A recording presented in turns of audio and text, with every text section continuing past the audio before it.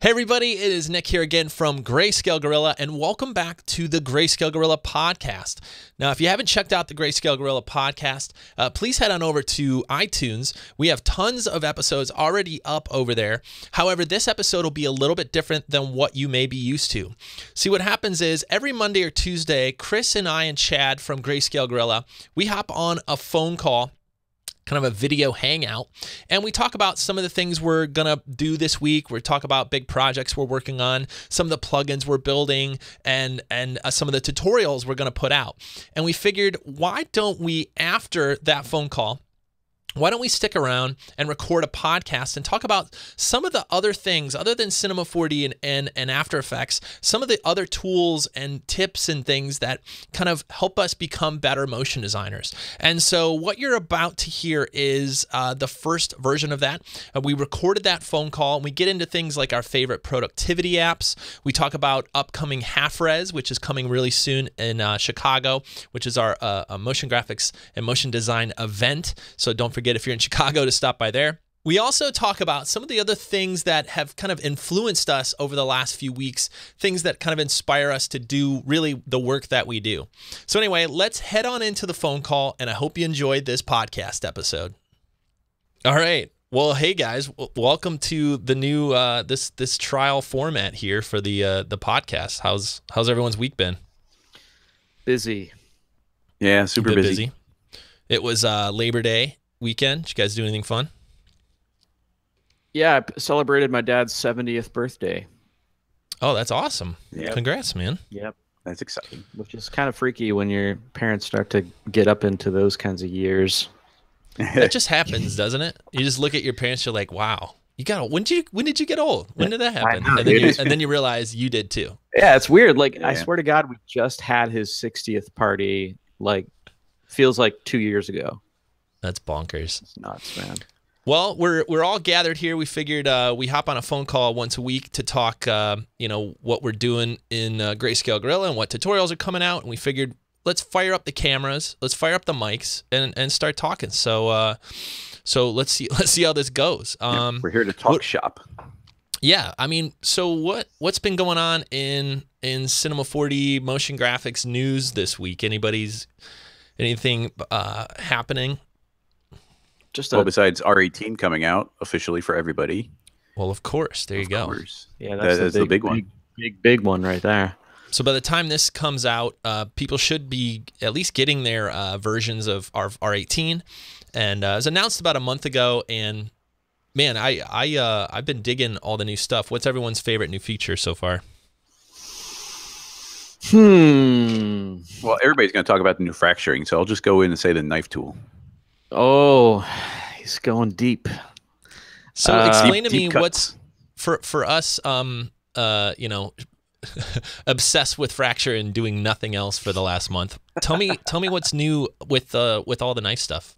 Oh, geez, there's so many things. I mean, and it's fairly technical, but like the knife tool is built in now where you can do multiple cuts. In fact, when you hit K for the shortcut of knife, it pops up with 3 sub knife tools where you can, be cutting holes, cutting straight through the object, doing multiple slices.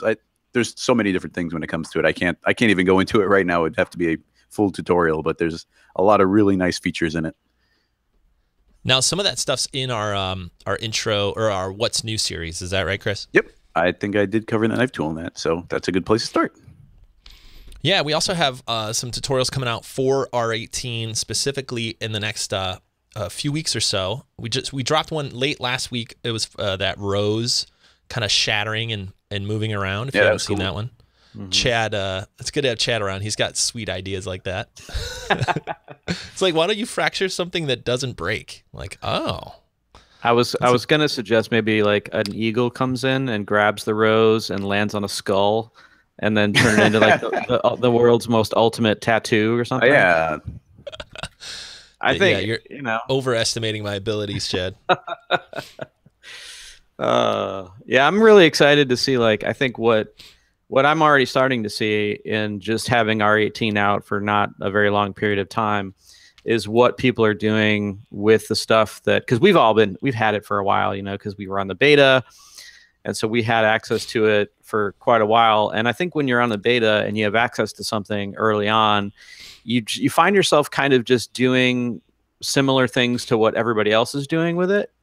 And when it gets open to the public, it's then when you see like, oh, I never thought about even trying it like that or using this tool that way. And I think I'm already starting to see some videos pop up and whatnot of people using Fracture for interesting things. And I think that's the most exciting thing for me, and is just seeing like where it goes after it hits the public. Because I think, like, you know, after you're on the beta forum and you like see the same kind of thing over and over again, it's exciting to see like, oh wow, like that's a really cool use for that tool. I didn't think about that. Well, see, that's your problem. You spend time on the forum. I You know. just got to have no influence from anybody.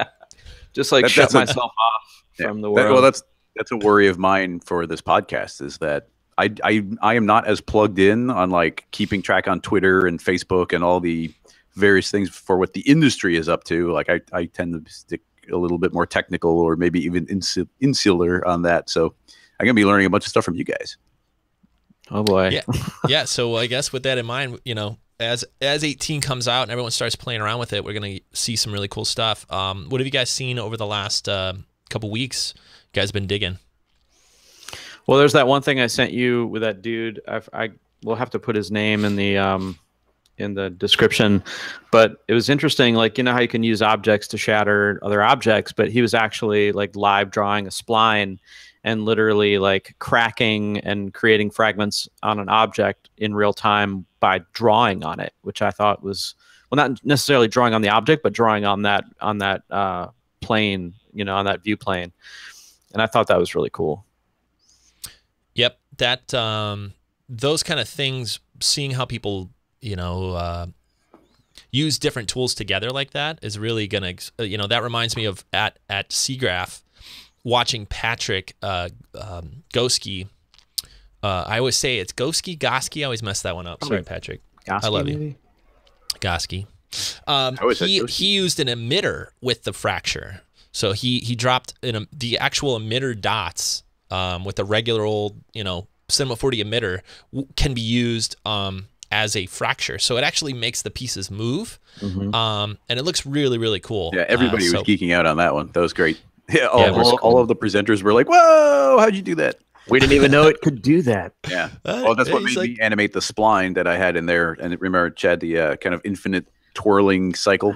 Yeah. Turn that to a GIF, but that's cool. Get some upvotes on Reddit. And then earlier this week, Trevor Kerr was showing me some Houdini stuff, and because Houdini has some pretty amazing fracturing as well, and he was like, "You know, fracturing in cinema. You've been on it longer than I have. Can you do this, what I'm doing in Houdini, in cinema?" And what he was doing is he was like, basically, think about it like in Houdini, he had some objects spawning on top of a cube. And inside those objects, it would create a point cloud, which would then essentially create the fracture. So I was like, yeah, you can do that. Just like throw a cloner and have a cloner become the object that's creating the fractures. So I just threw like a sphere into a cloner, had the cloner spawn on the object that I'm fracturing. So then all the points are generated inside each individual sphere, and you get this like really cool like clustering of shards in very specific kind of places. Just keep hitting like random seed to get different effects. That was pretty cool. Like, just well, I know we brainstormed a little bit about this earlier, but maybe we should combine all these little tips into a video of like, you know, stuff, new weird fracture stuff nobody has seen yet. Right. No, that's a good idea for sure. Well, so, you know, this is our first kind of idea going through this as a way for all three of us to talk about this stuff. You know, I thought we kind of maybe have a question every week that we kind of talk about. And Chris actually had a really good one about some of the tools and kind of productivity apps that we use to kind of make sure we're staying on task, make sure we're getting stuff done. You know, we have a ton of After Effects, Cinema 4D tutorials coming out soon, but these kind of things are, you know, maybe not going to be videos down the road, but are as important to our workflow as I think some of those bigger tools. So I thought maybe we can kind of go through some of these things that keep us working. What are the other software things that you use to do this kind of stuff? I think Chad should start out because he's going to have the most So you could do this. You could start and then do the middle and then do the end, and me and Nick can sprinkle a few in between. Oh man. Well, I have that video that's going to be coming out soon that kind of goes over some of my favorite window utilities for that stuff. But if we're talking productivity, then for me, it's all about Todoist. Like, I think I turned you on to it, Nick. And Todoist is kind of this, it's a list, and we can put the link in the description, but it's basically, it's as complicated or as simple as you want it, as far as like making a list of things that you need to accomplish and check off. And you can make it as simple as like creating, a grocery list, or you can dive really deep and create projects and calendars and priorities and really get as crazy with it as you want to get. And like literally every day I have set up so every day I come in and I look at my computer and I open up Todoist, and I have reoccurring tasks that happen every day. So like the first one is like check our website comments. Second one is like catch up on email. Third one is, I think, I have another one at 5 o'clock, work on a beta. So like I'm on a couple different betas for different softwares. And so I try to spend at least a half an hour working on one of these betas. So every day I try to I feel like I get something done by like checking these checks off. So Todoist. Yeah, Chad, you turned me on to Todoist, and I love it. I actually do a lot of those recurring tasks as well. Just things I've been trying to do every day, even just in general, like you said, email, but also like exercise, those kind of things. I just put them on there to remind me, like, what are the things I want to try to pull off every day. It's really kind of eye-opening to look at a list like that. It's been huge. We've been using it too a little bit back and forth for some to-do stuff inside the company as well. I think we're going to look more into that. Yeah, it's pretty easy. I would say that, getting up to speed on it, you can really learn the ins and outs of it within like 15 minutes. So like not a big deal. And then the other big thing for me is probably, I know a lot of people use Gmail, but I started using Inbox, which is kind of the simpler. I think it's where Gmail's gonna go. I think I've read some articles where Google is gonna probably phase out Gmail and sort of become Inbox. And I found that Inbox, I respond faster, and like I'm a little bit more on top of my email game because it's like way simpler from a UI standpoint. Yeah, you kind of you push both of those on me pretty hard, actually. And I have a tendency to do that. I'm pretty reluctant. For any of you guys, by the way, before we get into this, if you want to see the show notes, we're going to have this up on the website under the podcast. We're going to try to include everything we talk about in those things. So if you don't know how to spell Todoist or not sure what we're talking about, check out the show notes either on our website or if we release this on YouTube as well, we'll try to include that. But you pushed pretty hard to kind of move to Gmail, which I was very reluctant to. So you weren't even. It wasn't even Inbox. You didn't want to do Gmail. Dude, yeah, you were against it. Yeah, I'm kind of a little bit of a tinfoil hat Google skeptic, but using Inbox was a no-brainer. So slowly the things that I'm okay with Google is like opening more and more. I guess it was a very slippery slope for me. It's like, oh, let's put more stuff on YouTube. Let's oh yeah, that's right. Now you're gonna be full entrenched in the Google culture now. To me, being early with Apple, Macintosh, all that stuff in the late 90s, it was just always kind of I need to put all my data in one place and only care about this one platform. And for me, it was Apple, and really they still do a really good job for me.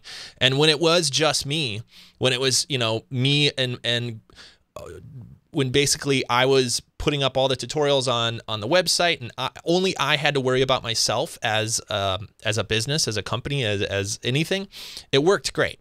But what I find with Google is as you build a team around something, Google just really gives you the ability to do that. So if anybody's out there listening or watching and is reluctant,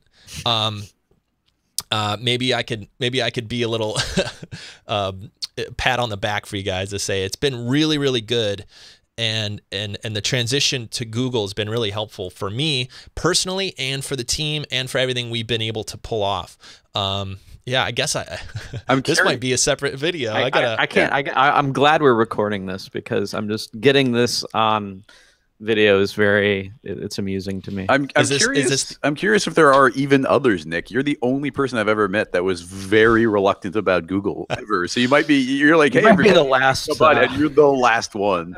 Like, this is what's the opposite of canary in the coal mine? It's like the last rock standing. Yeah, it was an obvious answer from everybody I asked. I'm like, hey, how do I get more organized and how do I do this? They're like, well, you use Google. I'm like, well, but what if I don't? They're like, you're an idiot. So yeah, I mean, maybe I am the last, but it's been really, it's actually been eye-opening. It's changed the way I structure my day. It's changed the way the team stuff happens. It's really been big. So I owe you a high five, Chad. Thanks for that one. No, you can. That's all good. And then the one of my favorite features that's actually scary how useful it is and kind of frightening in how inhuman it is, I guess, is in inbox. If you get an email inbox, and this now don't freak out. This sounds a little bit Big Brothery, but it's not. Essentially, what it does is it starts to learn how you reply. So if somebody sends you an email and you're like out, maybe you don't have time to like write a huge reply, it gives you 3 choices, at least on the mobile app. I think it does it on the web app on desktop too. So it gives you 3 choices that are kind of like, it learns how you normally respond, and usually 2 of them are like an accepting response, and then the third one is like a no or something. So you can just like, dude, I can't even tell you how many times like I've just like bam replied in one click. I'm like, I'm on top of this, like it's sure, that's great. Yeah, and dude, now check this out. Like, so Google's about to announce this new chat application called Allo. So they're taking what they've kind of started with Inbox and moving it, because Google's never had a good chat application. Like, nobody's been able to touch iMessage in terms of like mobile, chatting and texting and stuff like that. So they're coming out with Allo, which is going to have some of that built in. So if you were to like text me like, hey, do you want to go see a movie? Not only could will it give me choices of replies, and I don't even have to type. I can just be like yes, no, or maybe next time, or whatever it's going to say. But you can call up Google Assistant in the chat, and it'll actually show you movie times, and then you can both agree right there in the chat window, which is kind of cool. But yeah, it's crazy, man. Like, pretty soon we'll all just be talking to robots. Well, I'll add one for anybody that's doing production or, basically anybody on a computer all day. This has been really helpful for me. It's called Rescue Time. Have you guys seen that? Rescue Time basically looks at every, application you're using, every website you're heading to, and just kind of starts to mark down how long you hang out in all these places. And what I would recommend is just for somebody that's interested in their like productivity and what they're actually doing all day, is to just go sign up for it. It's free. You can get a free version, install it, and then just let it run for a couple weeks or a month, and then put it on your calendar to just go revisit it. And you could actually go back and you could see like, you spent this many hours in Cinema 4D, this many hours in After Effects, this many hours on Reddit, this many hours on Facebook, and just really get an overview of where your time is actually spent. That's been really cool to see that. Does it break it down per like web page kind of thing? Like if you tab over to one window or a different window? Yeah, it'll go to each website and just track it. So you can actually see how long you're, in YouTube, how long you're, for me on Facebook, a lot of YouTube stuff. Recently, we've been switching over to YouTube. Maybe we should talk about that as well on this, but that's been really cool. Just to kind of get an overview. I don't really get too detailed with that stuff, but I think an overview of how many hours I worked this week, how many, just how long I've been in front of the computer, and also how productive I've been has been pretty helpful. I kind of think of it almost like a Fitbit, where I don't get really technical on exactly how much it is. I just want to see trends. I just look at it as a super trend kind of thing and go like, wow, like we really, built a lot of stuff in Cinema 4D this month, On that tip, do you remember me telling you about that thing that I backed on that crowdsourcing website. What the hell is it called? Oh, Kickstarter. Kickstarter. The Saint device. Did I remember I told you about that Saint? You did. Did you get it? I got it. So I was a backer. It was kind of the similar idea. It was like, let's get, it was a productivity tool that's supposed to keep you from going on what they call bad websites or bad applications. And you can like tell them which ones are bad. And it's actually a physical device. I was just looking for it. I think I put it in the closet because here's the bad news. It didn't really work the way that it was supposed to. And it was really kind of distracting in itself because it was not working and kind of pissing me off.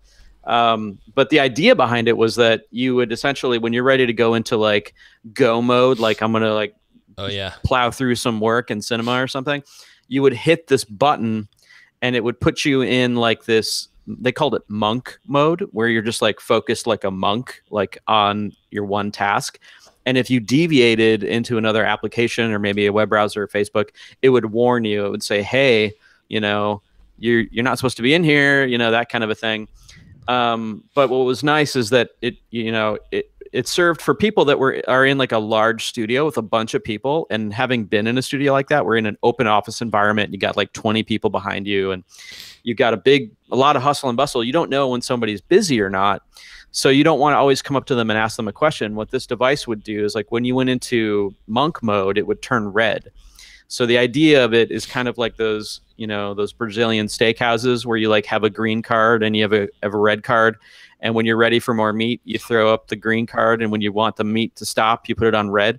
That's what this is. But it's like, I'm on red, so don't come hassle me about like some stupid stuff. Like I'm working. I see. It actually transmitted to your coworkers too that you were like, don't bug me. I'm on red mode. It's literally like a white device. I wish I had it. I'll try to find it.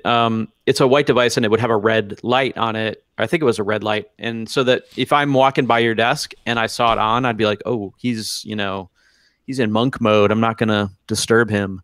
So it was kind of like that sort of thing. But, now that I don't really have a whole lot of coworkers here besides the blog, it doesn't really make a lot of sense. But those types of tools are great because it kind of forces you to look at your habits, I think, which is always good. I'm always curious about those. But when we were in the studio, we just had the headphone rule, which was the same thing. If you see the headphones, that means they're plugged in. Except Nick always had his headphones on. So how do you get his attention? Right. That's true. When you just kind of raise your head up above the desk, and if he looks at you, then maybe he'll take his headphones off, and then you lower back down again. It's like, okay. But let's see. A thing I've been using. Well, I recently got a new PC laptop, but I've been using Chrome for a while. I used to love Firefox. I switched to Chrome because Firefox started getting slow. Although I heard Firefox has like a new multi-threaded super version coming out soon. But dude, transferring to the new computer was so easy. Like you signed back into your account, and like all of your tabs, it was like you didn't switch computer. Everything came along with it. But specifically productivity wise, it's just a tiny thing, but it's been very useful for me. Is I made 2 folders at the top of my Chrome. The very first folder is daily, and then the second folder is weekly.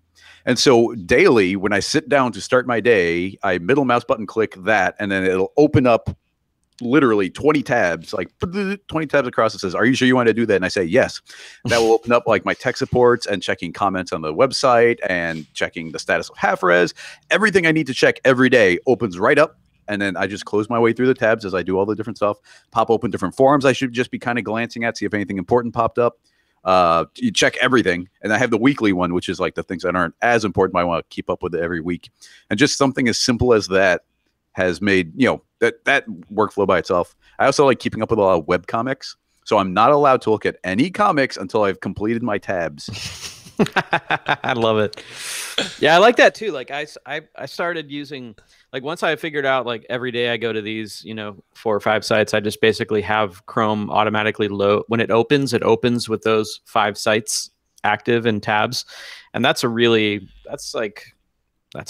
there. That saves you how much time? I don't know, maybe 45 seconds of, going to all these different websites. It's definitely a time saver.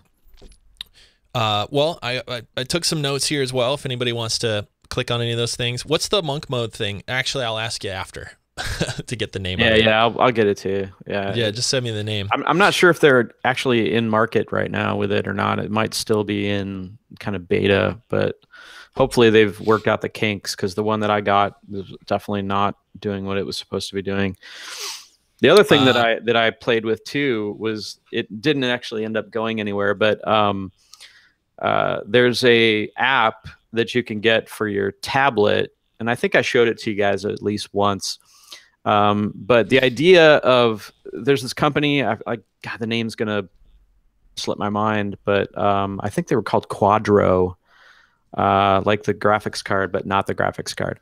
Anyway, so they were saying that like peripherals haven't changed in forever, and like people use a mouse, they use a keyboard, and they use a tablet. But you know, like, what about, you know, why hasn't it changed? Why haven't we done anything more? Because we figured it out. Exactly. So, but their idea was like, okay, what if you could use your iPad, like set your iPad next to your keyboard and have different shortcuts or modes based on what program you're in. You could create a customizable kind of little UI that you would design yourself, and essentially create you could actually get really into it and like have like a series of commands that would be called by pushing a button on your iPad, which was kind of cool. I played with it for like a week or two or something like that, and it was fun. But like, I noticed right away that like, if you already have like a full-length keyboard with a number pad, and you've already got like a mouse, or maybe you've got a Wacom or something, you've only got like, I don't have like the wingspan of Nick, you know what I mean? Like I have a much smaller wingspan. So like another peripheral that's even like 2 feet away feels like all of a sudden I'm like on the Enterprise, like trying to like, you know, twiddle a bunch of knobs that are way too far away. And not to mention the iPad, the viewing angle would probably be way off at that point. It's so far away that if you were to click, it's not where the iPad thinks you're clicking. Well, it's like I have like one of those the covers that like fold up, you know, so that like tilts it at like an angle like about like that and stuff. So it wasn't too bad. But I thought, you know, wow, this is going to be cool. And I even made like a whole Cinema 4D. They call them palettes, where you can like customize a palette to work in whatever application you have up.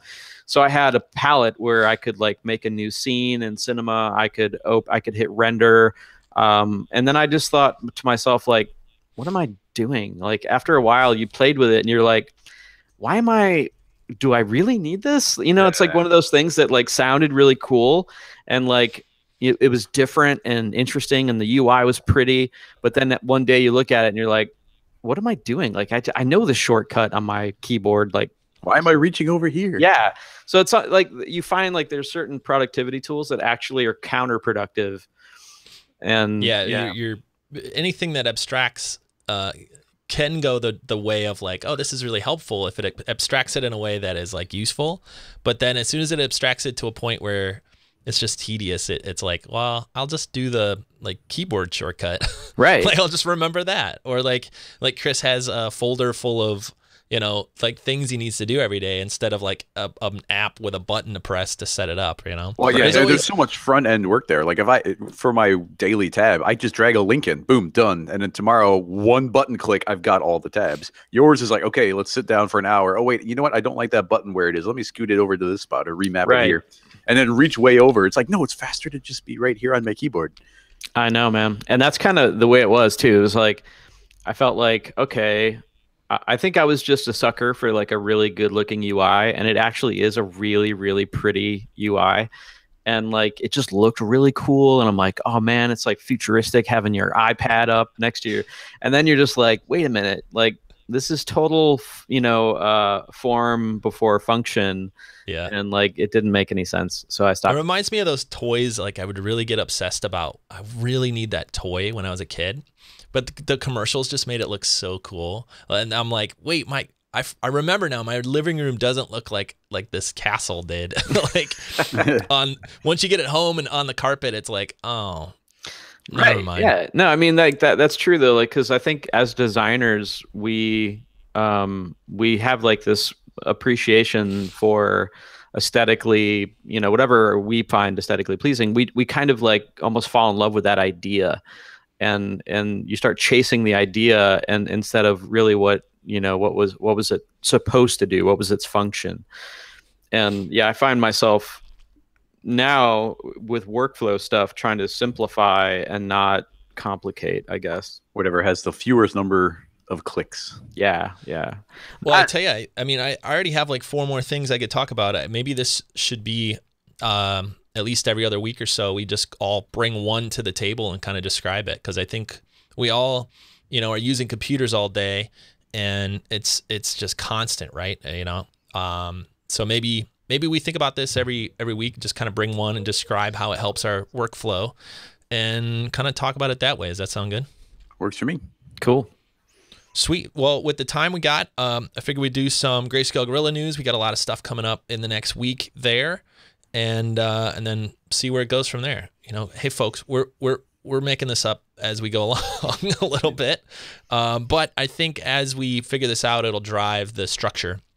And that's actually a good point. If you guys have a topic or anything, you guys are listening to this going like, I really wish you guys would actually talk about these things, drop them in the comments, put it on YouTube or on the blog post here where the show notes are, which will be on Greyscalegorilla under podcast. If you just search podcast, one of these episodes should pop up. In GSG news, we got half res. That's probably the biggest thing in the next week. It's the big one. September 14th in Chicago in the Midwest. If you're around, it's basically a motion graphics conference. It started off as there you go.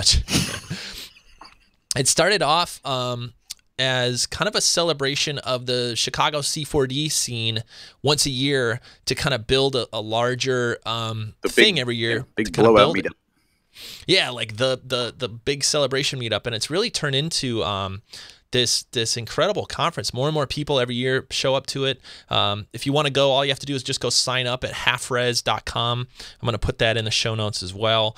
And this year, the people that are coming out that I'm talking to is just really cool. People that we haven't seen come out. We got a rumor, pretty strong rumor here. I think Beeple will be there. And yeah, so I think we're going to do a Q&A with Beeple. So if you're listening to this podcast and have a question for Beeple, hit me up hit up Greyscalegorilla on Twitter.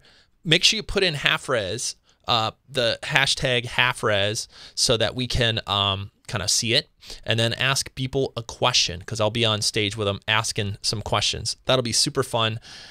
He's right up in Wisconsin, so he's traveling down to Chicago. Yeah, where in Wisconsin where does he live in Wisconsin? I was trying to figure that out. Well, write that question to Twitter at hashtag halfres. Let's ask him. Where do you live again? He's been making incredible stuff. That one with the running, like, people with the butts hanging out was like my favorite thing he's made in a couple years. It's just so adorable. I love that thing. We'll link that up as well. We'll link up half-res. Sorry, I'm like taking notes in my head to type all this. Here we go. But half-res is big. This year's theme is all about the kind of the past of where we came from and into the future and where we're going. We're at kind of a big transition, I feel, with all these new renderers coming out and all this technology and then the GPU, CPU stuff that's happening. We're really getting into this point where 3D in general is kind of becoming almost a new thing. So we're going to talk a little bit about that. Chad has a presentation. Chris has a presentation all about early versions of Cinema 4D. And Chad, what are you talking about at half-res? I'm going to just kind of talk about how the state of 3D, I think, is kind of is a really exciting time, and how technology and both hardware and software have kind of democratized 3D. And I'm going to talk a little bit about where 3D was, 10 years ago, 5 years ago, and how different it is now, and how exciting it is to kind of like be able to do the things that we're able to do these days that were unheard of 10, 15 years ago.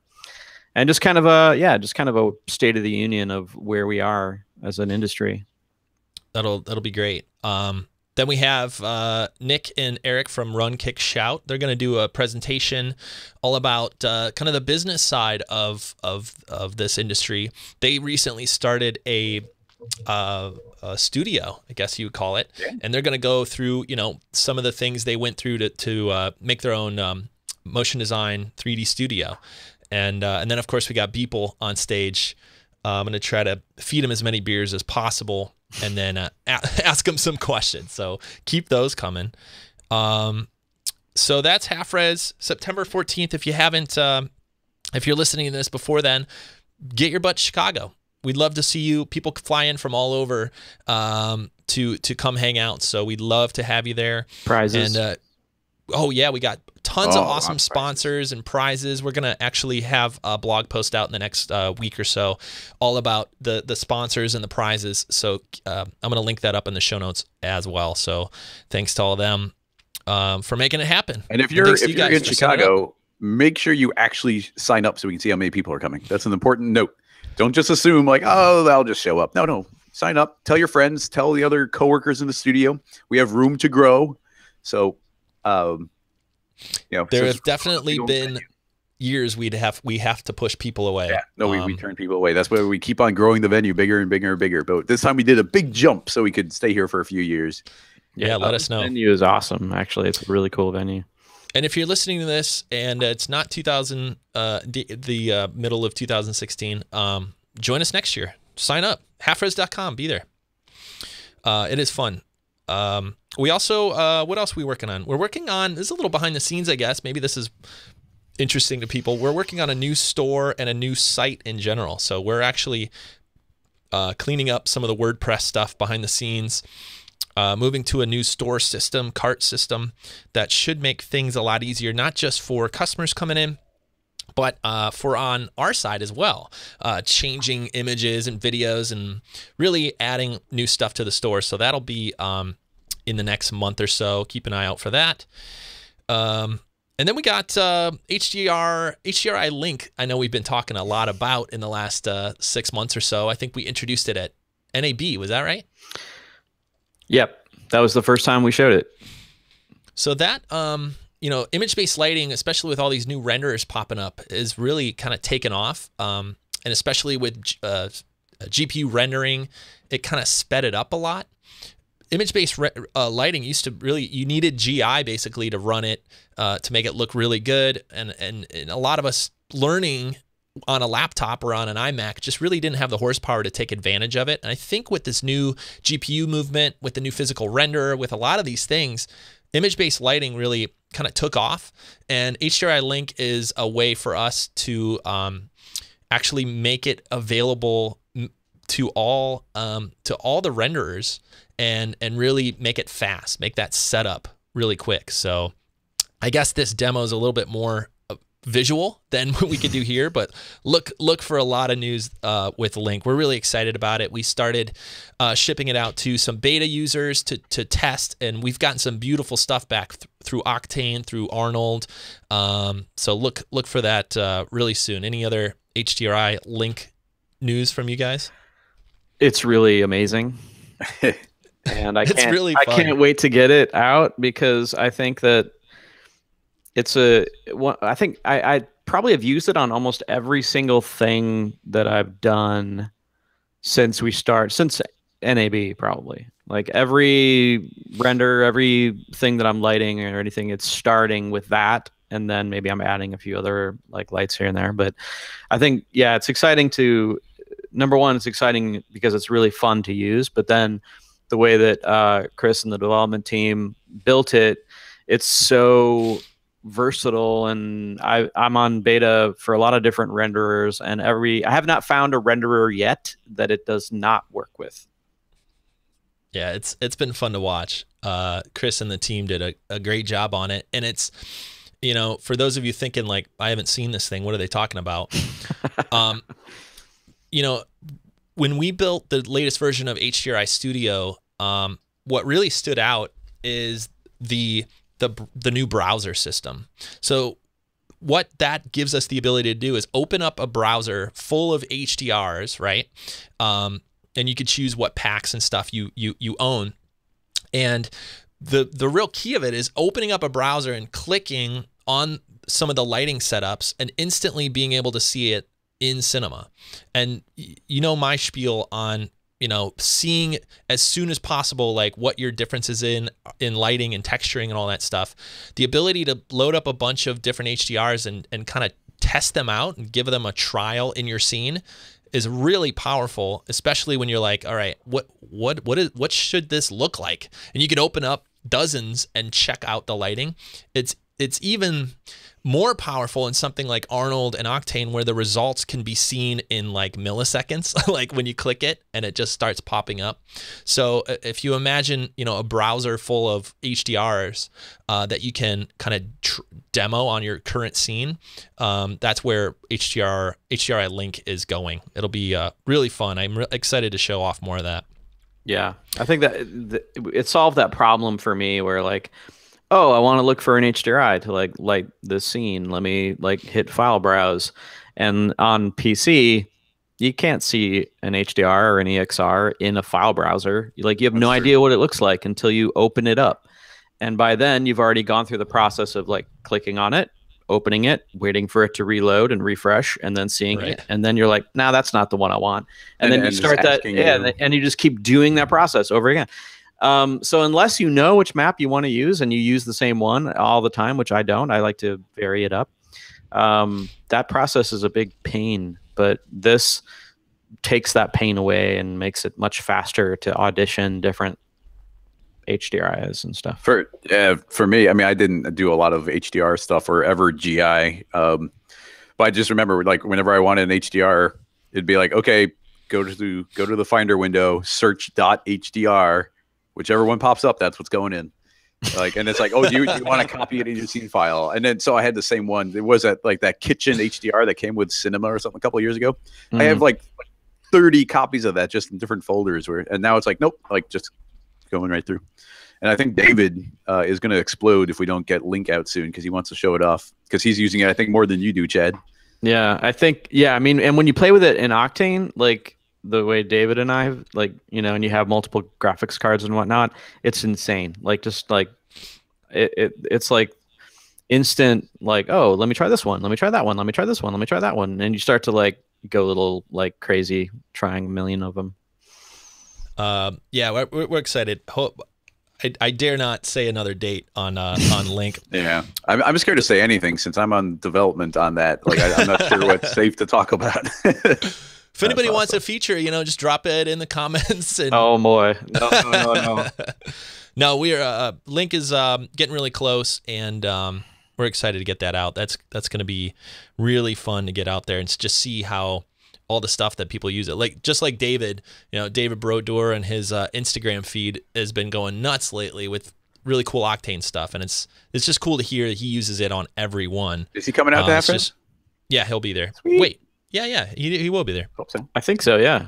He said he was. So yeah, I wanted to also mention I have been doing a Facebook Live video. So if you're not sick of my face or voice yet, check out our Facebook page. I've been doing like an hour of Q&A on Fridays just to say hi. And I've also been talking a little bit about, you know, some of the ways to, you know, get a job and kind of learn about the career of motion design and not just the tools, but, you know, really learn all the different types of things that you really need to learn to do this for a living, to make this stuff and get a job. So I used to do a lot more of that back in whenever that was, 09, 2010. Is it 010?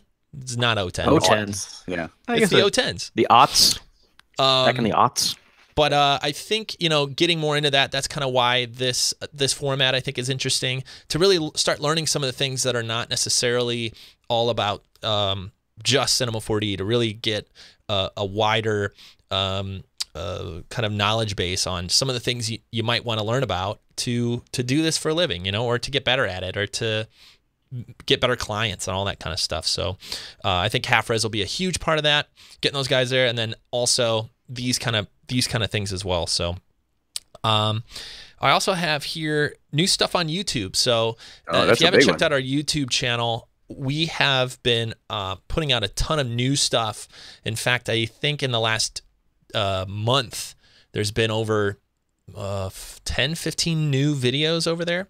So if you haven't checked it out, we've also been kind of remastering some of our favorite tutorials and putting them on YouTube as well. So what was that old NBC thing? Like, if you haven't seen it, it's new to you. Yeah. Right. so check that out. There's been some really cool. Yeah, some classics, some GSG classics. Out of the GSG vault come. That's right. There you go. MoGraph.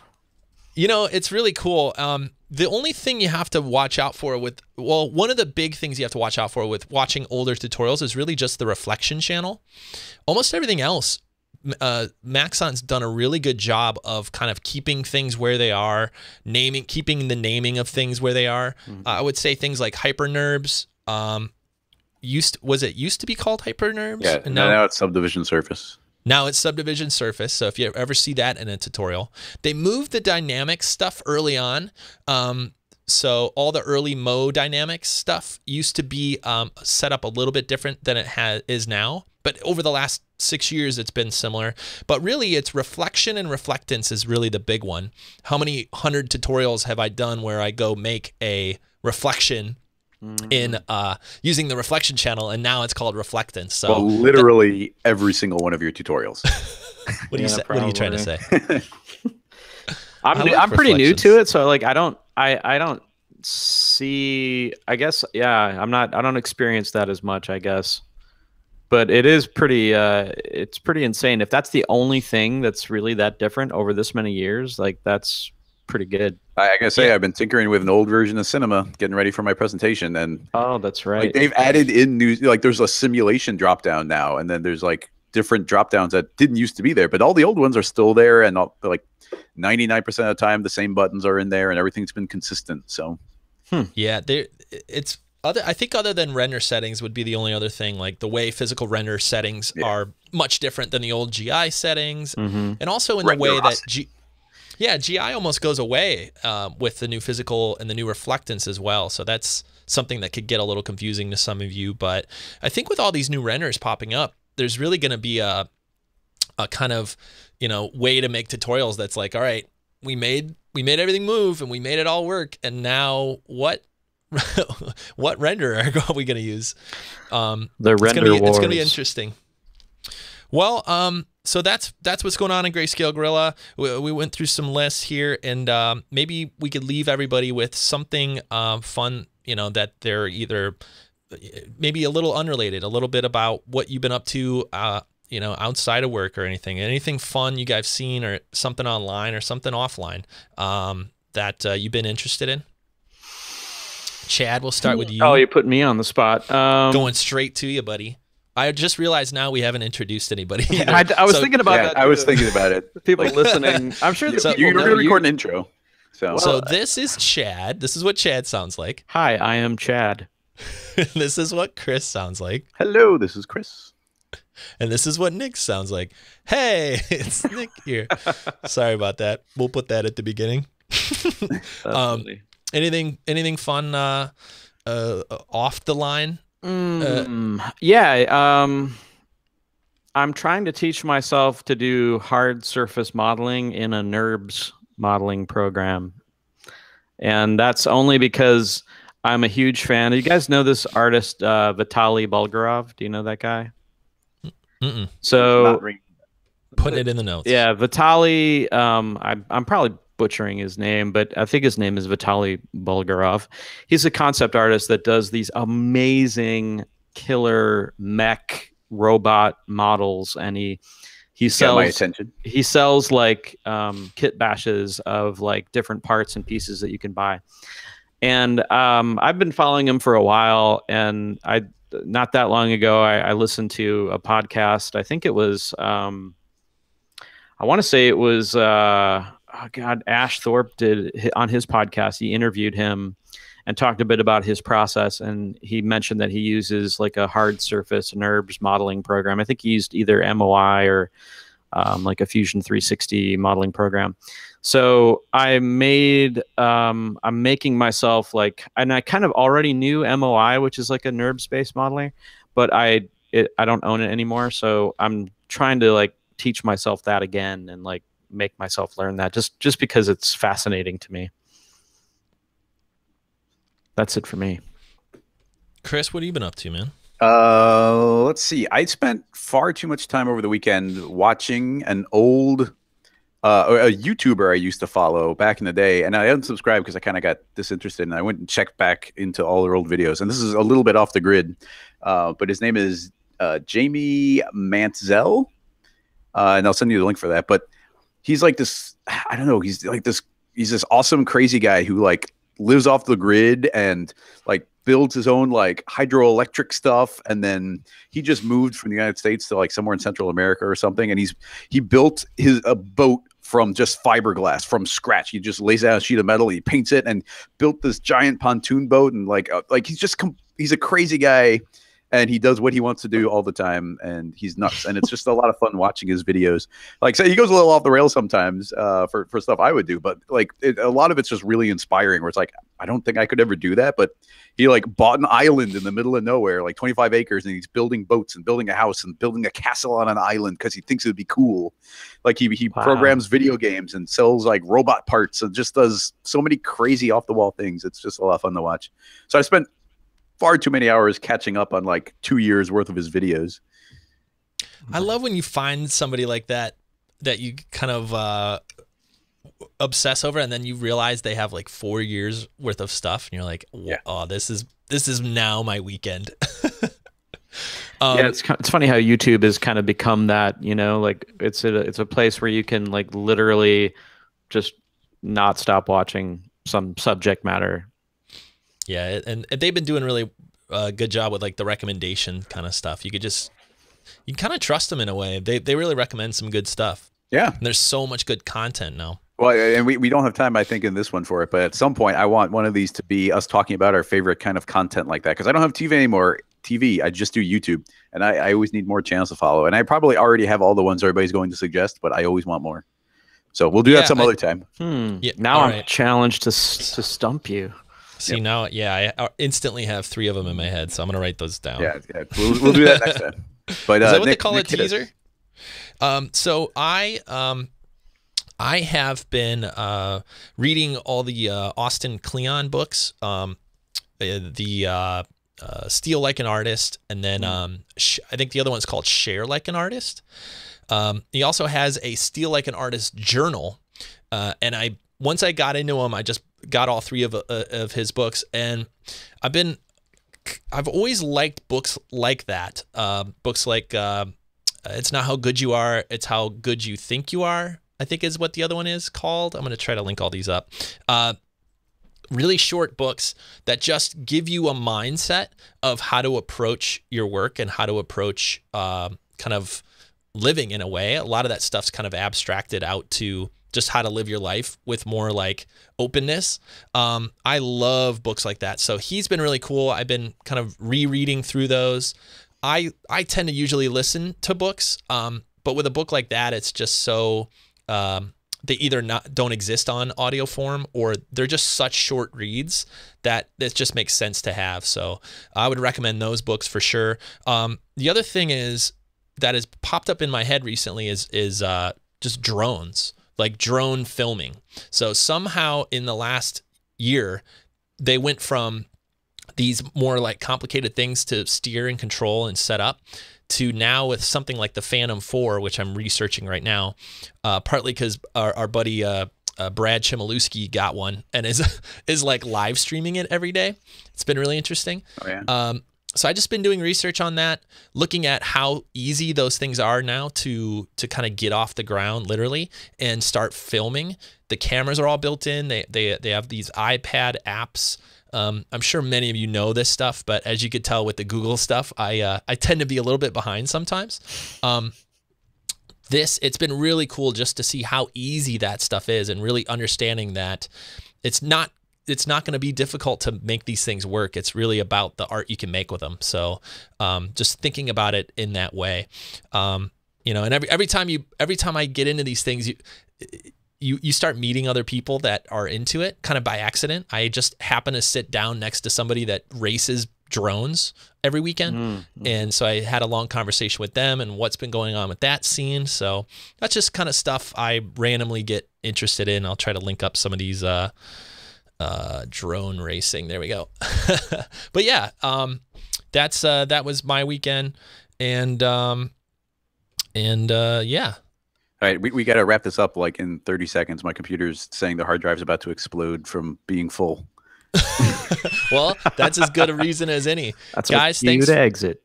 We'll do this again.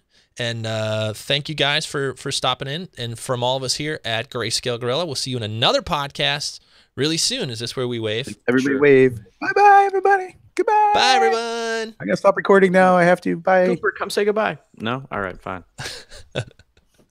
That's one way to end it forcefully. Yep. All right, I'm going to hit stop.